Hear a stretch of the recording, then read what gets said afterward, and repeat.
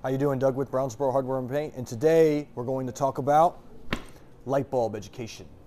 So there's been a lot of questions about all the light bulbs that you can get now. The days of standard incandescent light bulbs have kind of gone away. Most incandescent bulbs you can no longer get, whether it be a traditional A19, floodlight, whatever.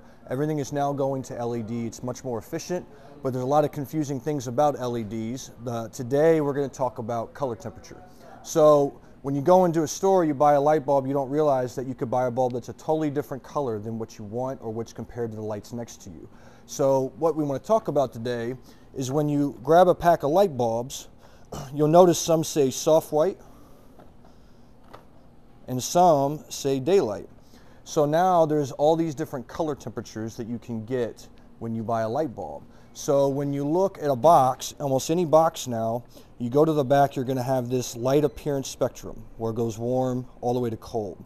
So for the soft white, it's going to be close to the full warm side at 2700K.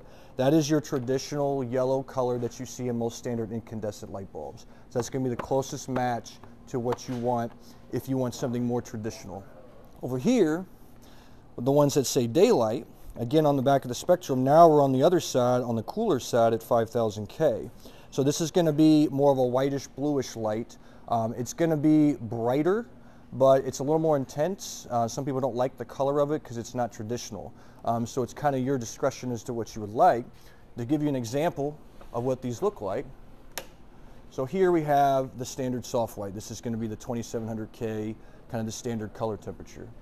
You go on this side, you notice we're more of a whitish blue. It's more higher output, but it's a little more of an intense light. People like it in garages or basements where they need more light.